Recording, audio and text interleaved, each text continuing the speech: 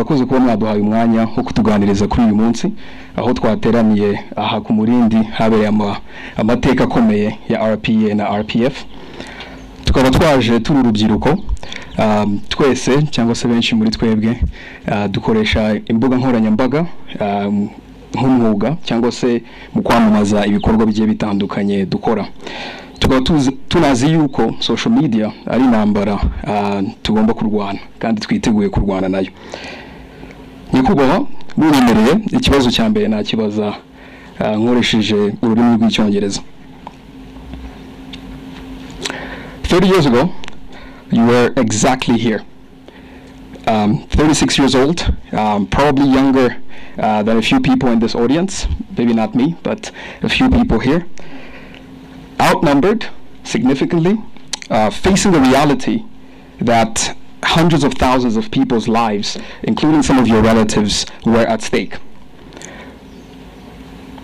Mr. President, take us back a little bit. We want to understand what was your state of mind in that specific moment when you gave the order that started the campaign to fight against the genocide against the Tutsis. Thank you.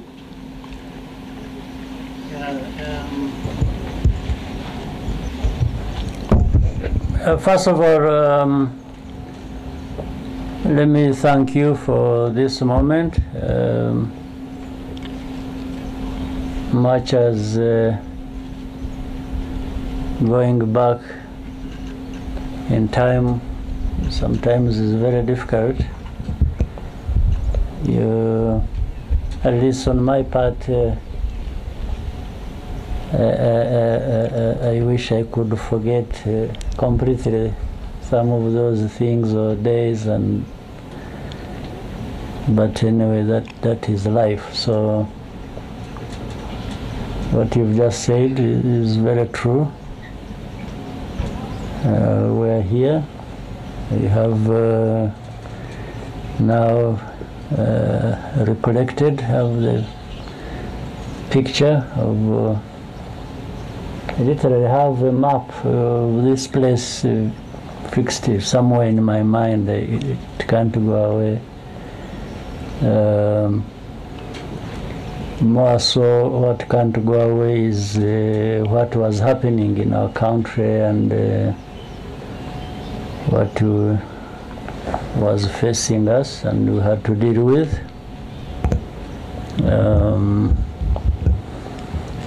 You know, I speak from my understanding. When you are faced with a situation like that was at the time, there are a few things that come to your mind, and there are a few choices. Either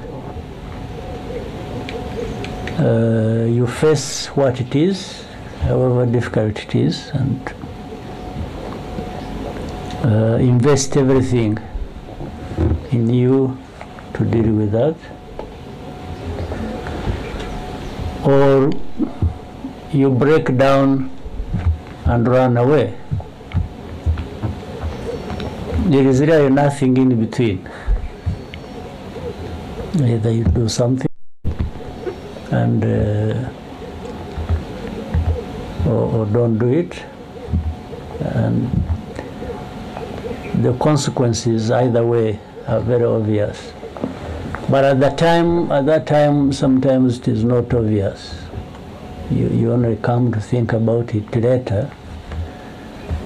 So from the beginning, when the struggle started, we understood the magnitude, the weight we have to carry in doing what we are trying to do and achieving what we had in mind. We never underestimated.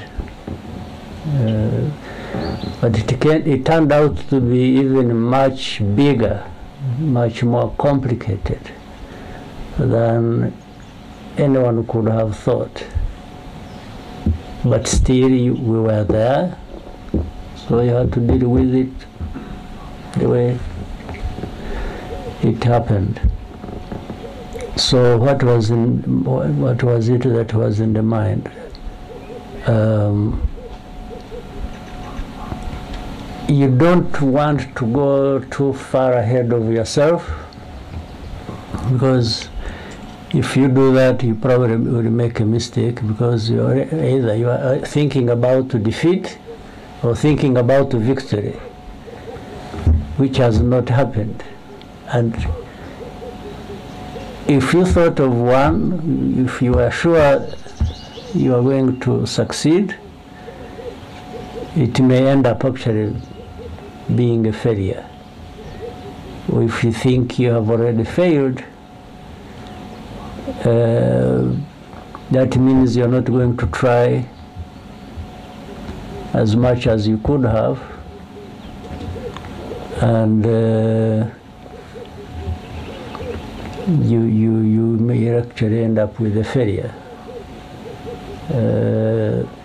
when it could have been different, when you could have succeeded if you tried everything you could.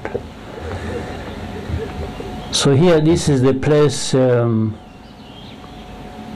where so many things happen. First of all, taking this place and occupying it and turning it into headquarters for the RPF and the RPA combined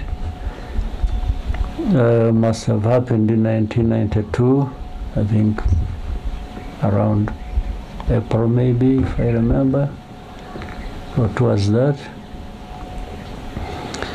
Because the RPA was involved in the fighting along the border, and we hadn't taken much of the territory inside Rwanda. We were really surviving along the border between Rwanda and Uganda, where some of us had come from. And so the RPF, meaning the chairman, the commissioners, were not part of the fighting force. We are staying in different parts. In fact, we had the headquarters in Brussels, Belgium, but we also had another in Kampala, Uganda. That's where it all started. And then sub-headquarters in different parts of the world. So when we took this place, we were able to bring the two closer together, or really together, the RPA and the RPF, and this became our headquarters after taking, because, you know, a little bit of history. When the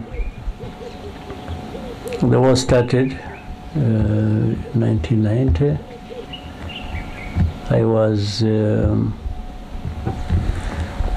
before that, I was serving in the Ugandan army and so on and so forth. Most of us were, or a number of us.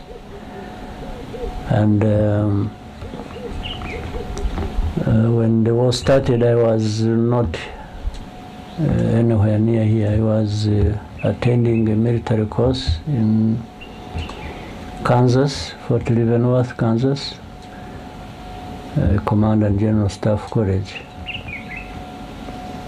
Yeah, but I had now to work my way back to be here with the rest. So when I came, I found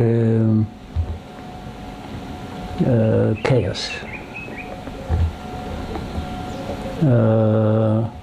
Because the leader, the first leader of our struggle had been killed on the second day of the attack, Fred Rwigema, and so understandably, it was already a difficult situation. Then an organization loses a leader, and what follows is easy to understand. So when I came back,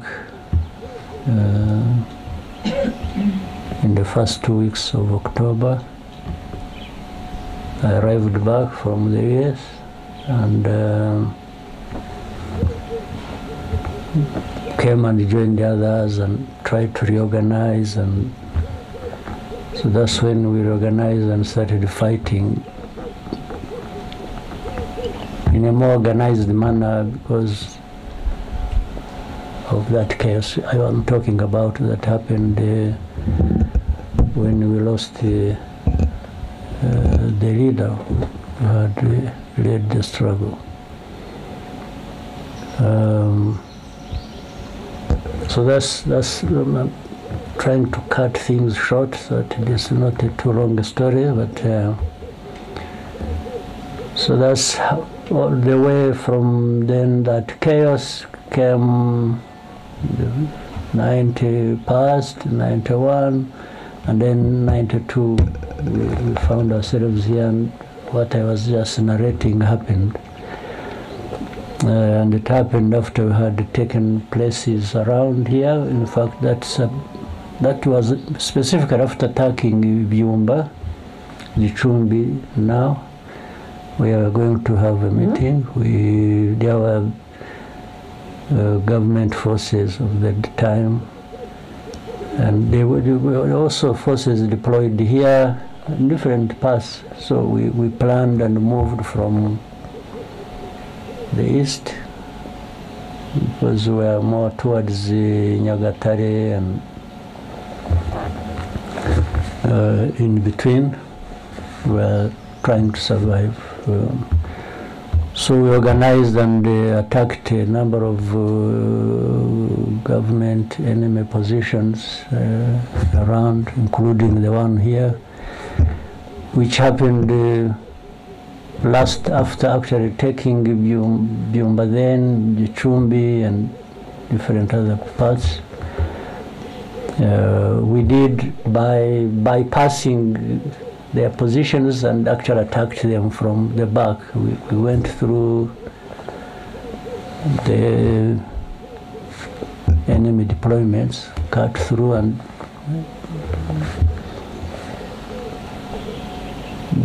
those who were here didn't know we had attacked Byumba then, and with the others then a place called Rukomo and other places, Bungwe, and I don't know whether they still bear those names. I haven't followed over it, but so then we took this place because our positions were now far ahead, so this was more or less protected, and that's why we turned it. We had the headquarters. It was making it easy for us because from here to the border, I think is about 30 kilometers maybe, something like that. So we would operate going forward and spread wherever we needed to. But at the same time, we had access to the border with Uganda, and that's how most of the time we used to get food and medical supplies and other things we needed. So it was easy, this position was easy to connect us with the world, but to connect us with the country, and enabled us to carry out the operations we had to carry out. So we grew from here quite fast, and yeah, so that is a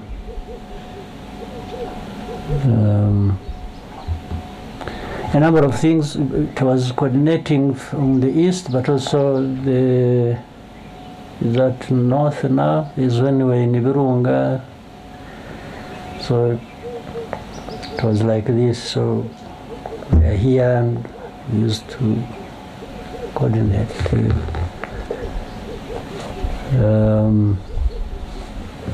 So what was in my mind when it came to the time, there came a time there were peace negotiations and in Arusha, and then it failed. Then I remember in 1993, was it 93, February 8th, I think, the Arusha peace negotiations failed, and because the government had started killing people in Kibirira, started killing Bagogwe in those areas, and we told them we can't be here talking peace and then they kill people again, so that means we are going to fight again. And so the negotiations failed in 92. We stopped because of that, and they resumed fighting. In fact, that's when we took now a much bigger territory than we even had when we resumed fighting later on. We spread, and so from 93 February, we had, because of ceasefire and peace negotiations, we got an opportunity and trained fighters, and they were ready for the next task, meaning when the ceasefire broke, then we resumed fighting. We took, you heard of, there used to be a demilitarized zone that you have heard about. When we took a territory, then there was a global outcry and everybody was descending on us, and they thought we were going to take Kigali actually. But I don't think, much as we could easily have militarily, from the operational point of view, we would have easily taken Kigali, but I thought politically it would be a big mistake, and that's why I prevailed over.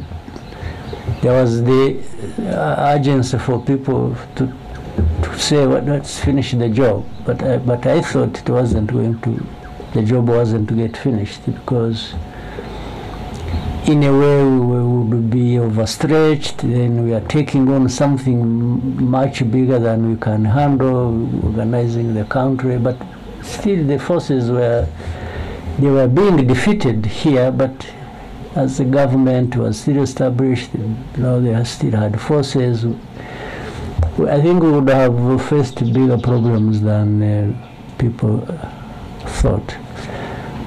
So, but when we were being told we must go back so that peace talks resume and continue, in the end we put a demand which we will not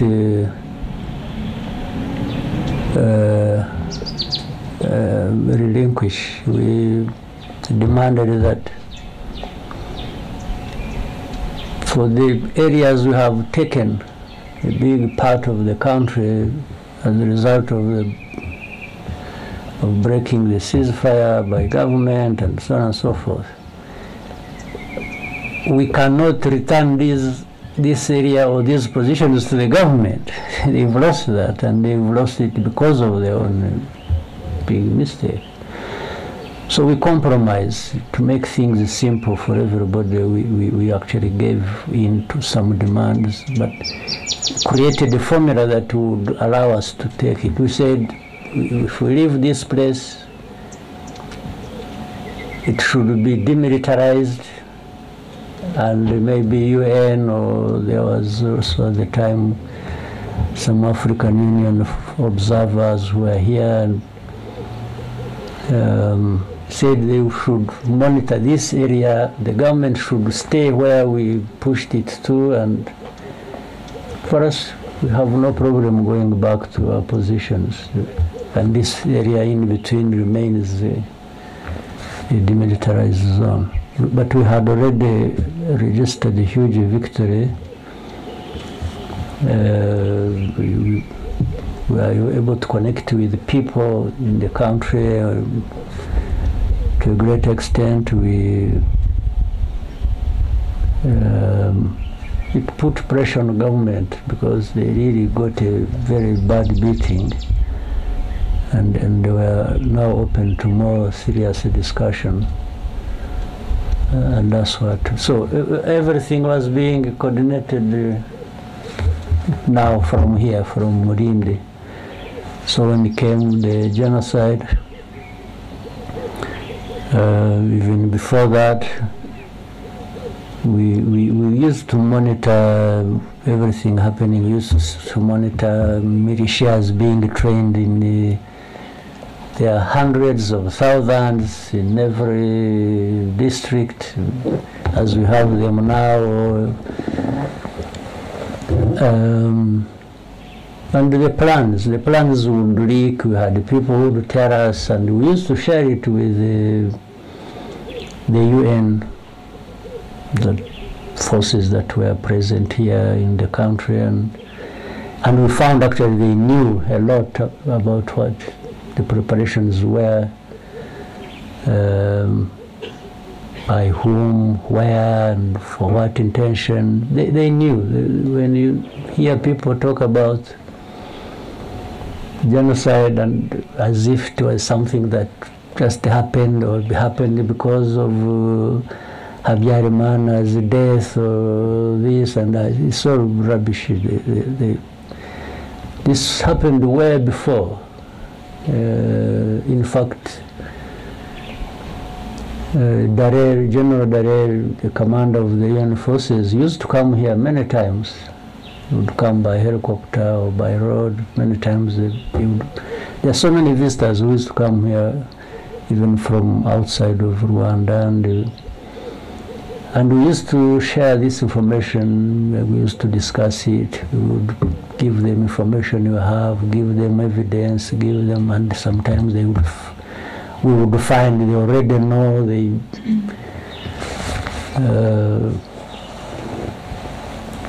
So, yeah, there's a particular question you raised, what the feeling was when things were happening, including when genocide started. You know, it is hard to go back and tell people what you are thinking. Honestly, I don't even remember some of the things I was thinking. Things were happening so fast, and it was so stressful, and I spent more time and energy trying to stabilize myself so that I don't collapse under the weight of everything. But focused on saying, first, if it is fighting, we must fight to win. If it is even politics, we must do the right thing politically, still make progress. And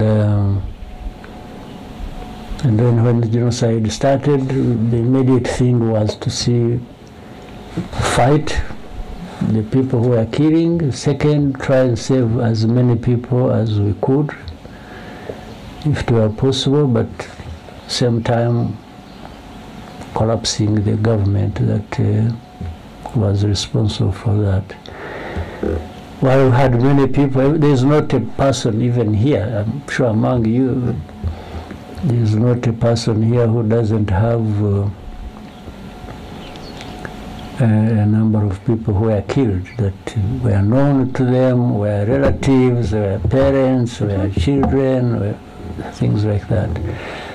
And by the way, it is because I've asked many times. You see, in a situation like ours, genocide is happening. There are perpetrators, there are victims. But overall, there is nobody who is not dying on either side. You are killing people, in a genocide, you are therefore going for those you are targeting, but at the same time, those who are doing the killing of other people were also facing death because we had to fight them. So in the end, nobody, there's not a single person of the millions here in Rwanda who would say they gained from this. Everybody lost. Even those who started it and started killing people, they wanted to achieve something, but they didn't achieve it. Because what they intended to achieve was not just killing a few, they wanted to exterminate people. A certain group of people, they thought deserved that, or they wanted to kill. So it didn't happen because not everybody died. There is always going to be people who will remain alive. And so I think that's what else do you want me to tell you? Yeah, thank you very much. Ask me anything. Yeah. Yes, thank you very much, Your Excellency, for the context. Yes, I'm sure there's a lot of questions from the crowd, so I'll open it up to the floor. Please raise your hand if you have a question, and before you ask your question, introduce yourself, tell us a little bit of who you are, and then address your question. Try to be as concise as possible. Scovia? Murakoze nyakubahwa Perezida wa Repubulika, nitwa Scovia Mutesi, ndi umwanditsi w'ikinyamakuru Mama urwa Gasabo. I see you every day on the media, social media. On the social media, yeah. Yeah. Murakoze, ikibazo cyanjye nashakaga kubaza, usobanuye byinshi bigaragara inzira yari ikomeye, ariko nagize ikibazo nifuza kubaza, ese musobanura mute impamvu mwari mufite ikomeye yumvaga ko mushobora gutsinda ubutegetsi bwa Habyarimana bwari bufite ingabo zikomeye ndetse bashyigikiwe n'amahanga, mu by'ukuri yumvikanaga nkakomeye. Nyuma yaho uyu mukanya tugeze aha General Kabarebe yadusobanuriye uko mwageraga mu Mutara, uko mwasanze bimeze ko byasaga nk'ibiteye ubwoba, impamvu ikomeye mwagize mukumva ko muri butsindura urugamba kugeza uyu munsi nyuma y'imyaka 30 mwicayeho. Ndabashimiye. Ndakubwiza ukuri, ntabwo ari science ngo muri science nararebaga nkasanga turi butsinde, cyangwa ntabwo ari, it's not anything, ntabwo nta kintu cyari gihari twemezaga ko turi butsinde kirenze umutima wacu kuvuga ngo ntatsinda ngomba kurwanira ukuri kwanjye. Nicyo umuntu yashingiyeho, ibisigaye bikubakira aho ngaho. Ntabwo rero ntawari ufite icyizere ngo ibintu bigomba kugenda bityo, kuko na bimwe uko abantu babitekerezaga cyangwa babyifuzaga bigomba kugenda siko byagenze. Kuri bimwe hirya no hino, ariko ibyo mvuga yo kuvuga ngo twari ahantu uvuga uti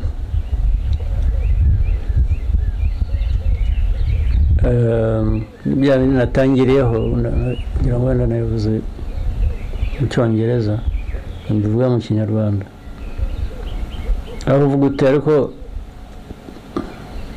aho ndi ibindi imbere ngomba guhangana nabyo.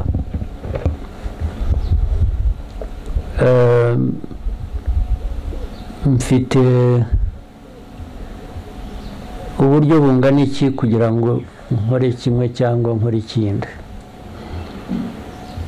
ariko ukaba ufite ibintu bibiri gusa, kuvuga ngo either ndabihunga nigendera inkiza amagara yanjye, kuko hari ababikoze barahunga barigendera babivamo, n'ubu barakiruka ntibaragaruka, ibyo babikora. Ikindi ni ukuvuga ngo oya, ntabwo ndi bugenze ibyo narwaniraga, n'ubundi ni ukuri kwanjye, ngomba kubikomeza, ni nabizera mbizire. Ni ibintu bibiri rero, yezu urahunga cyangwa urasigara uhangane n'ikibazo. ibi byo guhangana n'ikibazo byari mu bantu benshi, nicyo cyiza cyabyo, byari mu banyarwanda benshi, ntabwo bari bake, abahunze ngira ngo nibo bake kurusha abasigaye bahanganye n'ibibazo. Muri uko guhangana rero n'ibibazo nyine ugomba gukoresha rero ubwenge, noneho gukoresha ubwenge. Ese uhangana n'ibibazo ute? Guhitamo inzira uhangana nabyo nayo noneho niho hazira gukoresha umutima n'ubwenge, bikaguha icyo gukora bitewe n'icyo ufite, n'icyo uzi ku mwanzi, n'uburyo bwo gukoresha kugira ngo utsinda ari urugamba rumwe hano cyangwa ahandi, cyangwa utsinda urugamba runini rwo kurangiza ikibazo cyose. Nta kindi cyizere, nta kintu cyari gihari cyaha umuntu uwo ari we wese. Yewe n'abatsinzwe banza batari bazi ko bazatsindwa, babaga bazi ko ni leta, bafite ibyangombwa byose, bumvaga bari aho twebwe bitaga inyenzi, bazatunyura hejuru gusa bakagenda. Natwe kubera aho twavaga nuko twari tumeze n'ubushobozi butari buhagije twari dufite, usibye uwo mutima wo gukora ibyo ushaka gukora, warabikoraga, ariko nta garanti, nta kintu cyakwemezaga ngo ibyo urwanira uzabigeraho, ariko wagomba kurwana niwe, kuko nicyo wahisemo kandi niyo inzira yari imbere yawe warebaga wakoresha gusa. So ntazagira ukubeshya ngo ibyo twita intsinzi ngo barayirebaga. Barayirwaniye bayigeraho, ariko kuba warayirebaga iza ibyo bizavuga n'utari uhari. Urakoze cyane. Yes, dufite ikindi kibazo, adufasha na microphone kuri Eric yashize ukuboko kare. Thank you so much, Your Excellency. My name is Eric. We just had a great visit of the site that was your military base, and it was a great visit. And then I went on to revisit one of the oldest video, but the famous one, where you were addressing your force, I think back in 1990. You told them in Swahili, we quote, jeshi hili litakuwa msingi wa mabadiliko, and then you went on to tell them sasa ndiyo maana matendo yetu yanapaswa kuwa tofauti na yale ya wale tunapigana nao. For me, these were super great values of RPA. So my question is, how could you envision unity and integrity knowing you were not even allowed in your country, even coming to visit your friends and family, you could sneak in, and then we also had that, not here, I think I will need to fact check this, that some of the Habyarimana forces that were wounded during war, some of them were treated here, and then where did these values come from, and how do they remain the foundational values of RPF today? Thank you so much. Yeah, societies, anywhere, or people, whatever, have values, certain beliefs, what they think is the right thing to believe in. And then, so Rwandans have values, there's no question about it. In fact, that to an extent explains the problem the world has. In the world, there are some people in some parts of the world who think they are the only ones who have values, and their values must be conformed to by others. which I personally feel insulted by and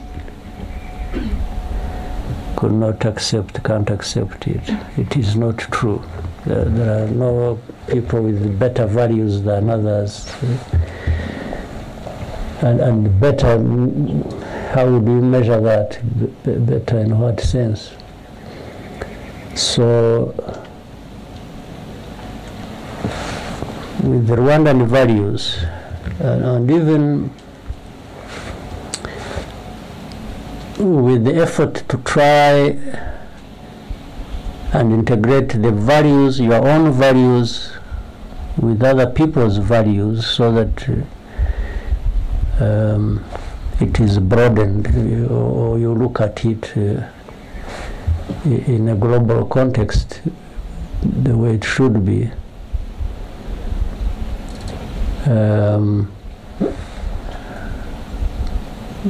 The governance of the country, the politics of the country, ordinarily should reflect the values of that society. So for a long time in Rwanda, we had our own values even before. Then colonialism, okay, we can talk about that briefly, brought their own values, then gave or distorted the values of Rwandans, and unfortunately Rwandans came to accept the distorted values as their own. What do I mean here? Having a country that is divided on ethnic basis isn't part of the values we should espouse. We shouldn't. But that's what happened.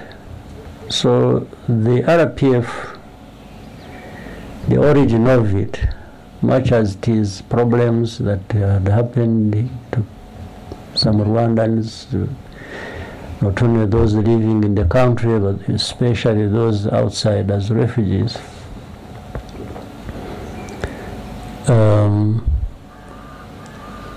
For things to go back to the right order,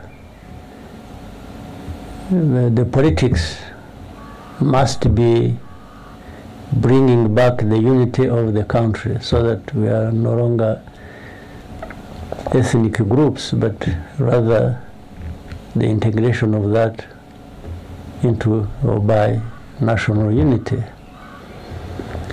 So that's really how RPF was born. It's the foundation of RPF. So what I was saying to the fighters at that time is clearly narrating to them the story of who we are, or rather reminding them, because I think everyone knew, but people don't always do things based on what they know they should be doing. So I was just reminding them, or I was telling them that this struggle has a meaning. It's not just fighting and you kill, they kill, and and you take over. Even if you take over an authority, or you are into government, you are there, you should be there for a purpose. It's not just taking over. It's there for a purpose. So that's what I was, and I knew that, of course, even as now it still is, even the RDF that transitioned from the RPA into the current defense force we have, is the center, the center of gravity here of what we are doing in the country or the country, what it is, whether it is security, stability, socio-economic development, and so on and so forth. That message, and which they all understood, still plays part in what we are doing today, or who we are today, or what we want to be in the future. Yes, that differentiation between those who were fighting that later on committed genocide, or some of them had done so actually in many other, you remember this genocides of 60s, of 70s. So I was saying we are there, we are fighting for a cause that will change all that and create Rwanda to be what it should be. So that is even the message today, even tomorrow. Well, if we can fail to achieve it, but it remains, it stays the message. It is what should be driving us. Even politics we are doing, even the elections we are preparing for tomorrow, and the campaign is here running up and down. I'm not running up and down for nothing. I'm running up and down for that message. To present it and put it where it belongs and give it the results it should have. Thank you very much, Mr. President. More questions? Joel? Yes, thank you, Mr. President, Paul Kagame. So my question goes, first of all, my name is Tikuri Joel. I'm a content creator and a proud first-time voter. My question is, your name is... So when you were here, you probably were not yet born. Yes. And I'm glad to be voting for the first time. All right. So my question is, your name is one that is known for intentional leadership, but today we'd like to know, how do you take care of Paul Kagame beyond the official roles that you play? Sorry, let me get your question again. Yes, your name is one that is known for intentional leadership. Yeah. How do you take care of Paul Kagame beyond the official roles that you play? Okay. Let me tell you just off, this place where we are, actually, let me tell you something. I don't know if it is necessary. When I was at the Command and General Staff College in the US, I went it is going to turn out to be a wrong story maybe, but you know how I went there also? First, it was not me supposed to be going for that course. I was supposed to be going for a course somewhere else. The one who was supposed to be going to the US was Fred Rwigema to attend that course. Even when I arrived at the course, I had to change the documents. Everything was recorded in Fred Rwigema's name. So we had to change all that into my names. But what happened, maybe I'm sure many of you don't know, when we started organizing in Uganda to actually do what the Ugandans got to know about it, we were doing it discreetly. And even encouraging Rwandans to join the army and inviting some from different other parts of the world to come and join and be with us. And because that time it was easy to join them in Uganda. They had many groups fighting, so we filled the space. And some of us had the opportunity of being part of the struggle from the beginning, and we are so organizing and bringing people in.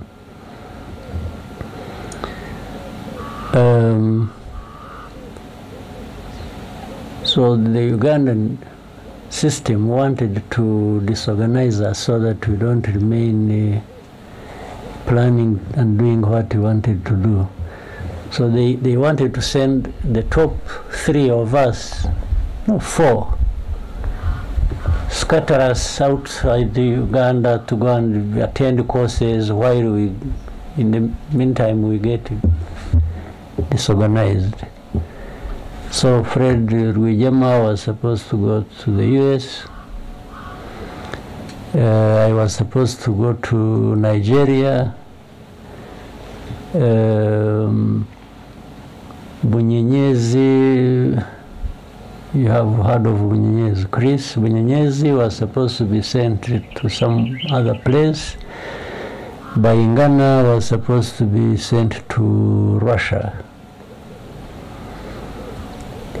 So when we got to know about it, I talked with Fred, and I told him I'm the one who insisted and encouraged him not to actually go anywhere, because that will just mess all of us up. He was our leader. Then he said, if you go, that means postponing it for another 5 years or something. So we agreed. He's actually going to decline, and we tried to create a story he would tell the authorities so that they will understand he's not just objecting to going. And so he went back to the authorities, told them, and of course there was a bit of trouble. It was not well received. So I think the one who was told that he's not going and so on and so forth must have connected and said, you see, these people are up to something. Then they said, okay, since you are rejecting it, then Kagame must go. So it was going to be either him or me, so that still they maintained that thing they wanted to.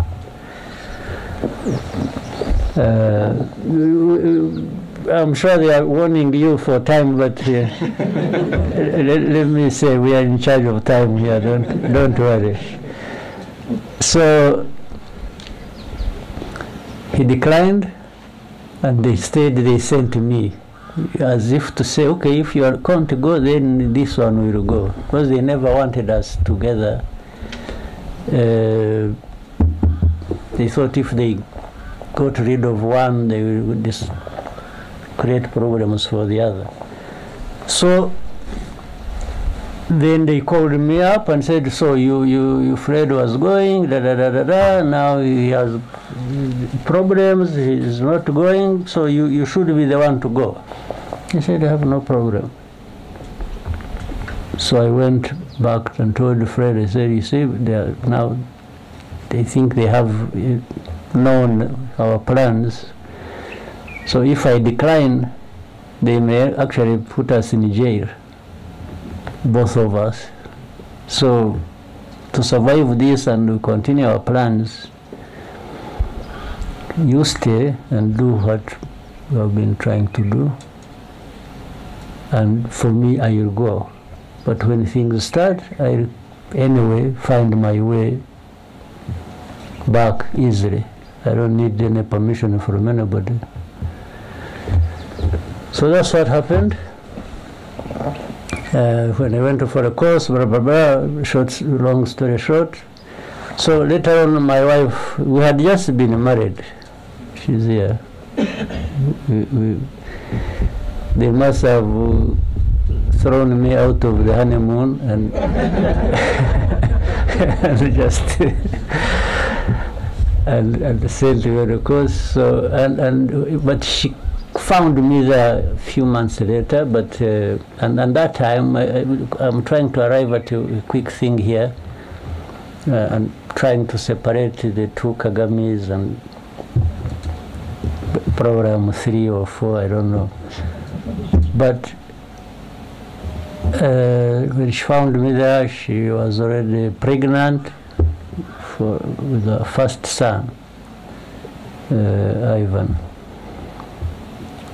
And when the point I'm arriving at, in 93, actually in 94, just before genocide, he was 3 years old.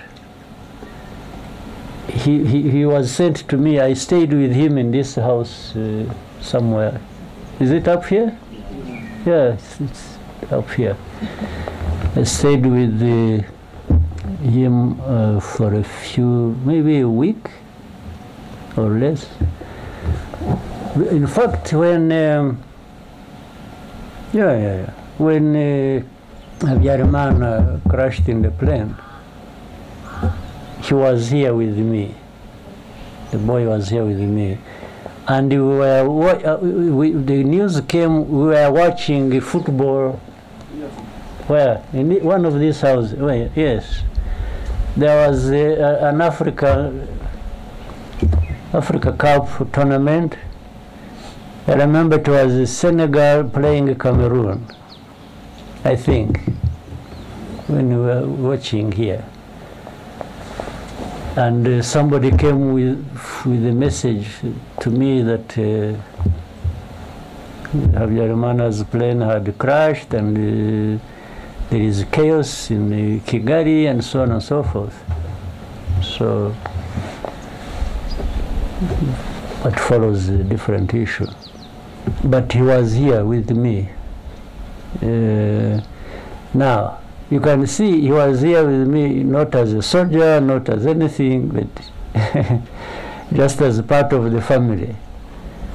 So I was trying to reduce the amount of stress I had accumulated by having my son around. Something else funny that happened when, of course, I said he was here when the chaos started. In fact, I left him here and went with the forces that were going to Miove. That was Miove. And so I sent a message back. I told the people who had stayed here, I said they should quickly take this kid back across the border and take him back to his mother. You won't believe it, he refused. He refused, he cried, he said, no, you must see me first. He was like, where is my father? Where is he? He refused that day, and the next day we were very busy out there. So I had to drive and walk back that, like on the second day, to come and convince him to go.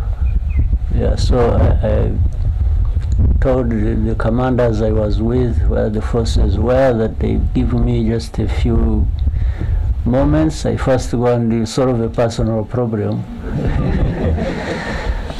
So I had to come back. Actually, that time it was very dangerous because there was still some forces in between, and we had, at night I tried to drive.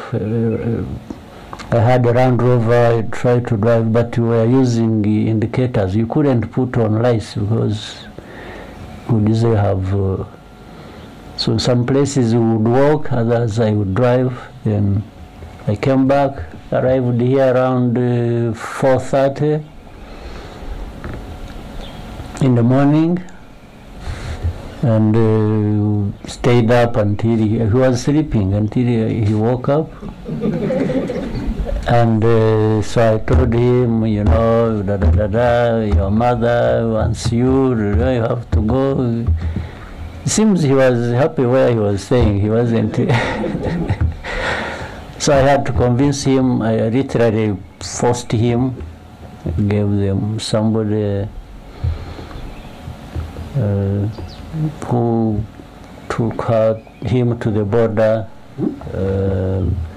and then I went back immediately. I didn't even rest. I had to go back and in the forces. So I'm just trying to bring in the official me and the personal me. I thought maybe there wouldn't be a better place or thing to explain it than that story. So we had to keep one part is family, another part is work, and another part I don't know what it is. Yeah. Thank you very much, Mr. President. With your permission, we'll take 2 last questions. Okay. Yes. Maybe with a bonus of 3, if they could make it short, then. Yes. Lionel, please, you can help us with the microphone. Thank you, Mr. President. My name is Lionel Nditebirie. I work at the Pan-African Review. 30 years ago, you were already the target of criticism coming from beyond the borders of Rwanda. From when 30 years ago? Yeah. I'm still taking the criticism. Yes, that was my question. Like, what was it then, and what is it now that is driving that criticism, and what can the new generation of Rwanda learn from the way you handled it? Well, it's hard to tell, but also not. I shouldn't exaggerate. It isn't too difficult. Is there anybody in the world who would not be criticized, or who is not criticized at one time or another? I don't think. And it depends on the interests, or even the views of those who are criticizing you, about you, their views, their whatever interests, or if you. But it also means you are actually somebody. If you have to be criticized, somebody who is nobody want to be criticized because they're criticizing you for something that in one way they associate with, but would want it different. That is one possibility. The other is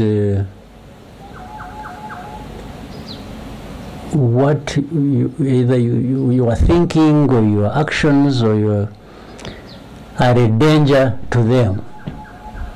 In other words, it's like they deprive them of something. For example, if if we 2 of us, I'm telling you, say, you know what, let's do this. Or you are telling me, let's do this, so that we are not dependent on the other one. And the other one actually wants you to be dependent on them.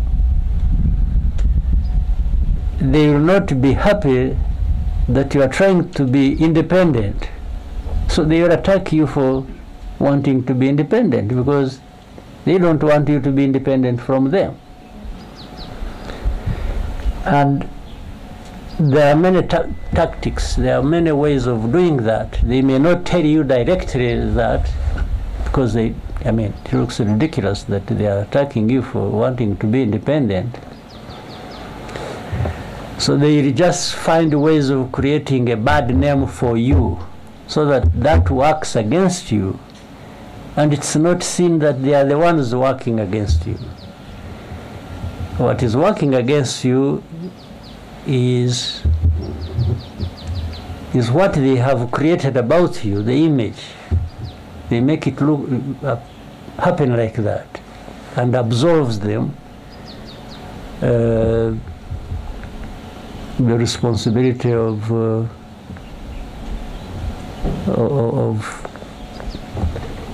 attacking you or criticizing you. So it's like, you see, like that.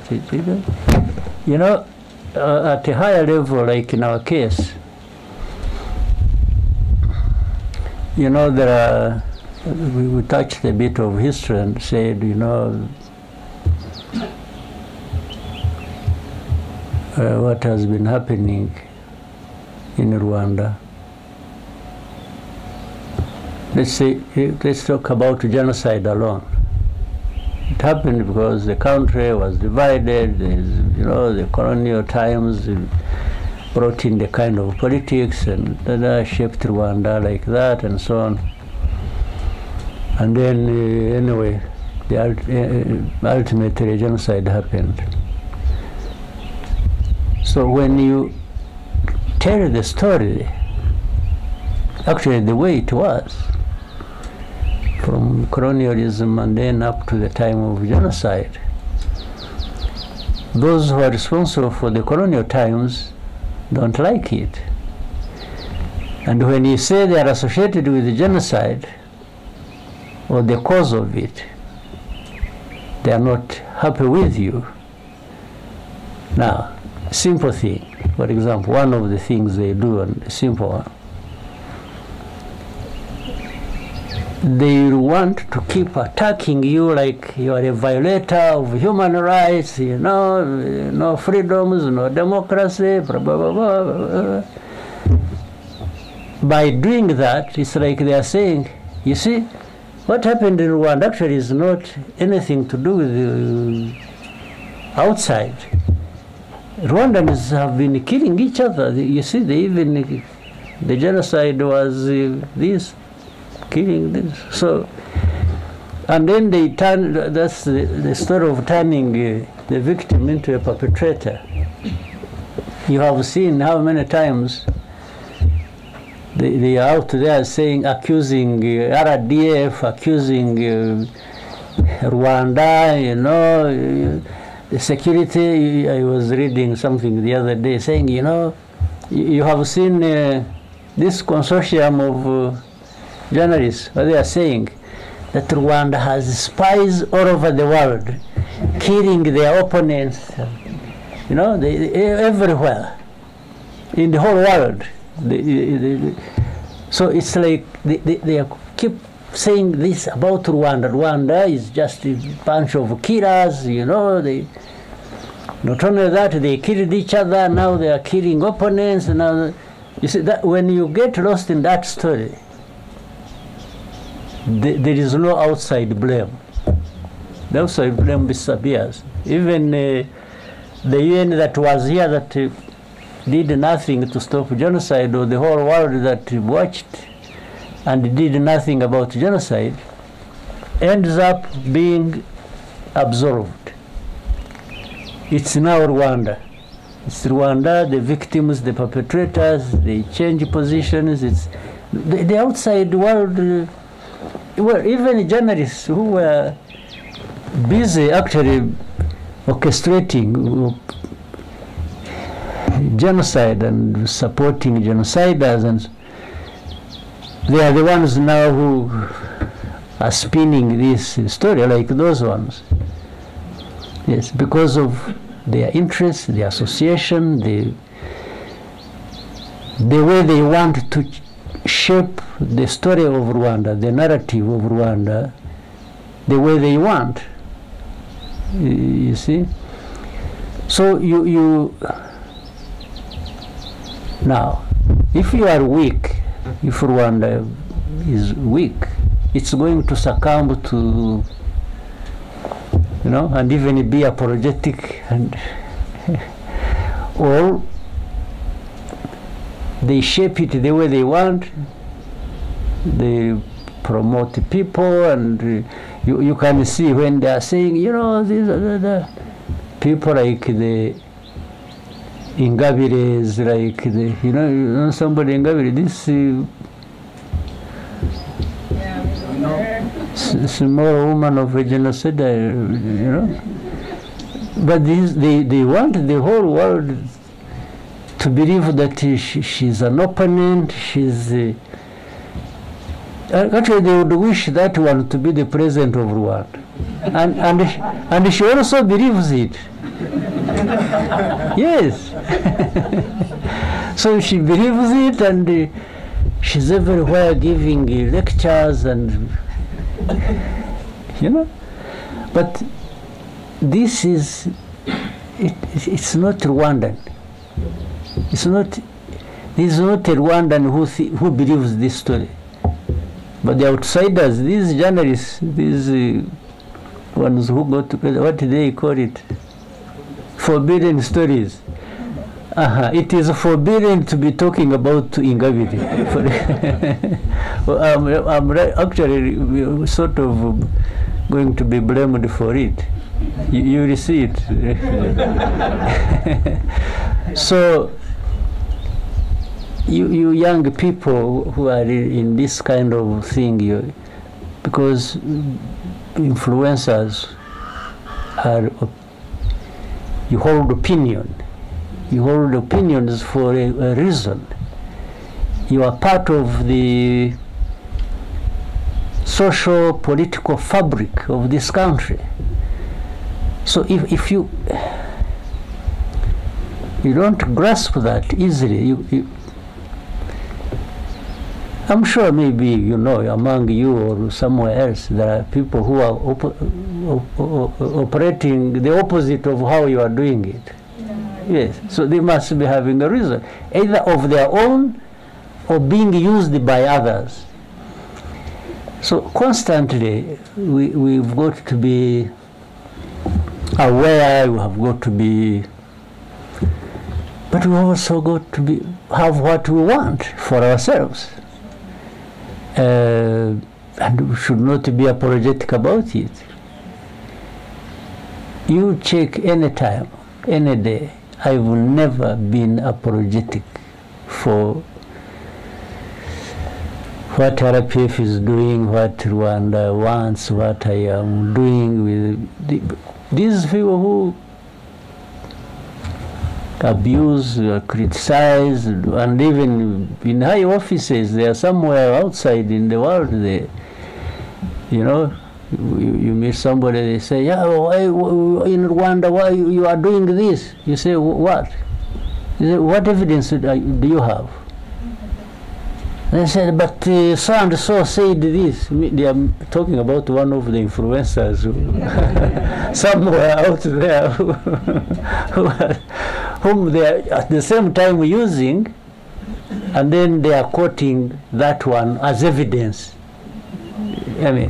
So this is a world you must really try and learn to be sophisticated, at least in understanding the nuances of these things and the world we live in. Thank you very much, Mr. President. Maybe a question from the front. Naomi.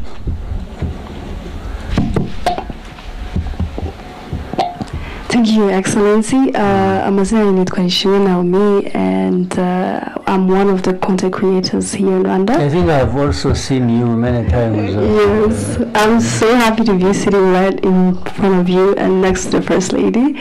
My question is, what to gain to Zabinari? It goes. And some of us here are making livings through social media.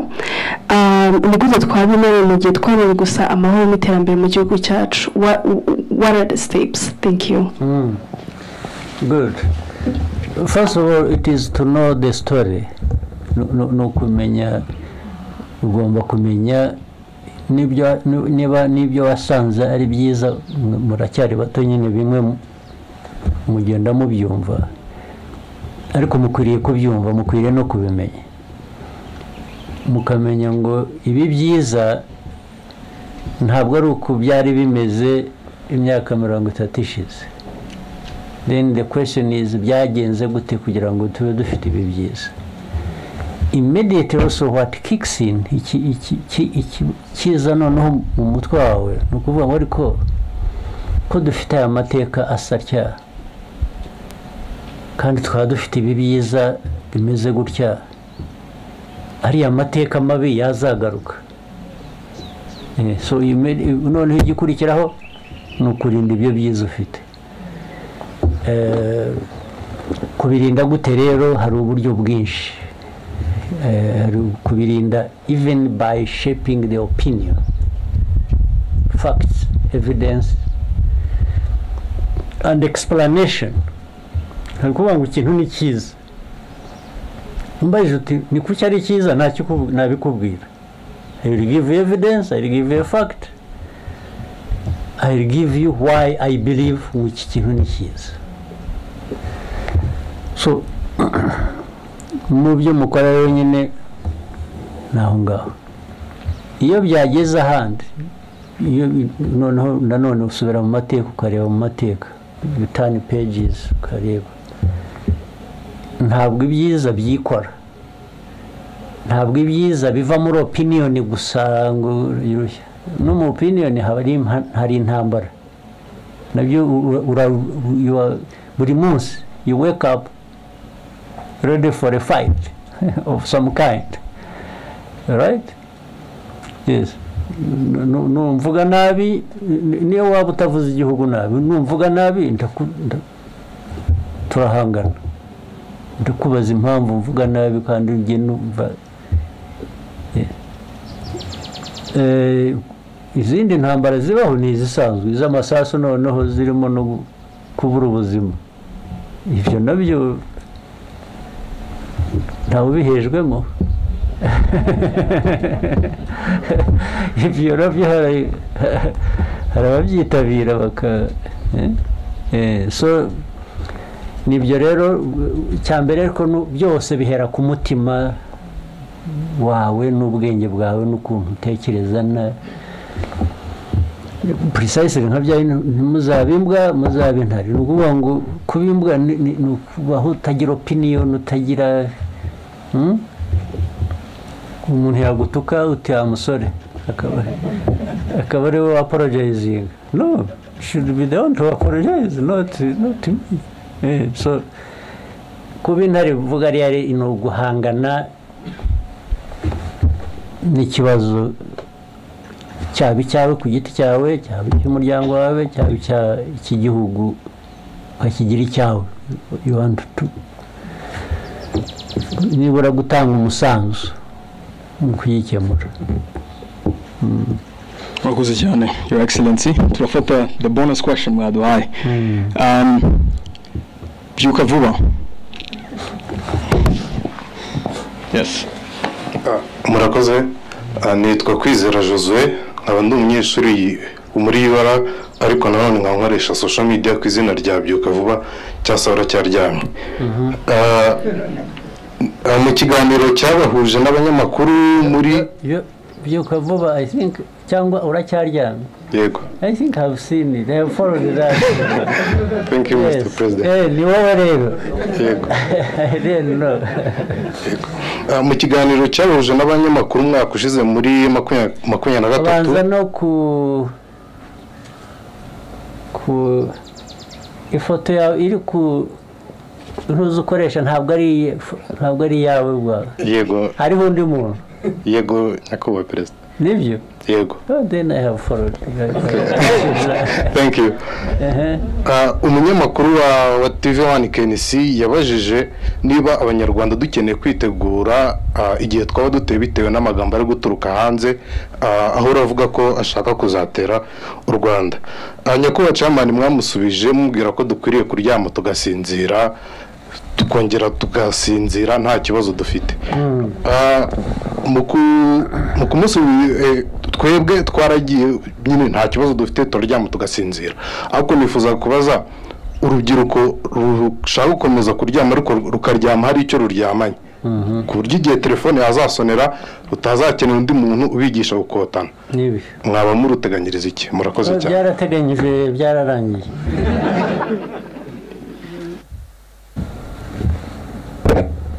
Iyo kuvuga gutyo ngo burya musinzire ni ukutabiha umwanya urenze uwo bikwiye. Ariko naho ubundi uko igihugu cyacu gikora, hari abakirinda ku buryo bw'umwuga bw'umwihariko umutekano birakora kandi ntabwo ari aba bantu bambaye iriya myenda gusa bijyanye n'umurimo bakora buriya ibikorwa bishingira no mu baturage bakorana n'abaturage hose ku buryo noneho no mu buryo bundi ari ubw'ibiza ari ubw'icyabaye aha ari impanuka yabaye aha hari uburyo hari ubugezweho hari ubusanzwe ari wa mutima navugaga abagomba kubimenya ako kanya barabimenya bakaba bazi ngo habaye impanuka habaye iki nimutabare nimugere mute urumva rero ko bitasigara inyuma no mu buryo noneho bwo guhangana n'abaturuka hanze bashaka guhungabanya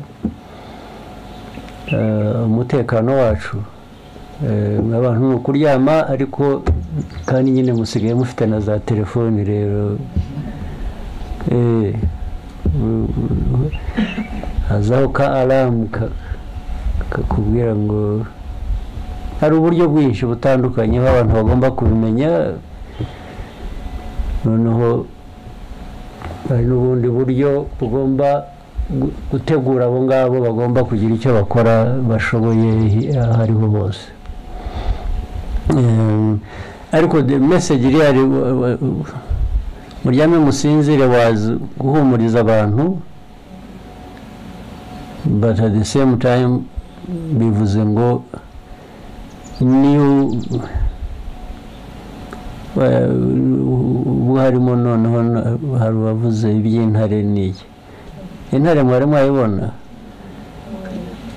ariko uzayirebe uhora usanga isa n'isinziriye ariko burya ntisinziriye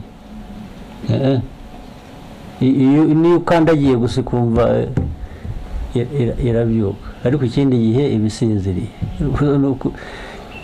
kuruhuka kuryama rero mugasinzira n'ubundi mukwiriye kugira ihumure mukaryama mugasinzira ariko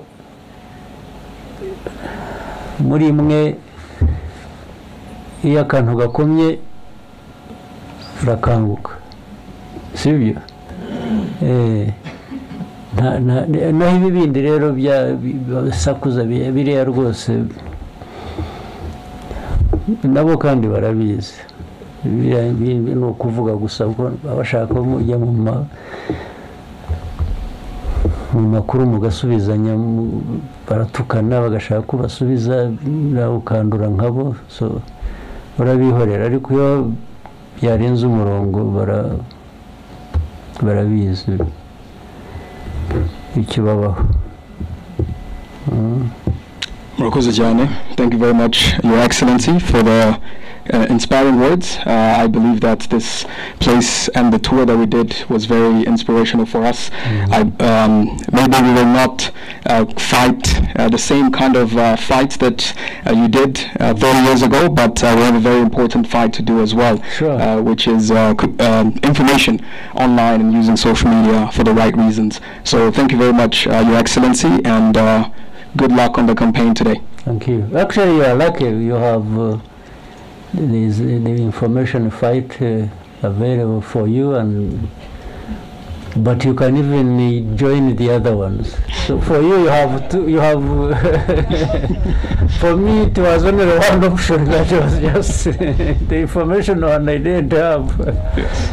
But for you, you are lucky. But just know that the possibilities are limitless. That's the most important thing.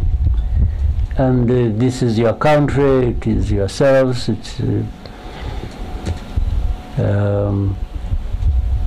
there shouldn't be anything that should deprive you what you want to have or want to be or want to. Just it starts from within you. Just don't accept nonsense. Yes. We will not. Yes. All right. Thank you very much. Thank you. Your Excellency. Yeah.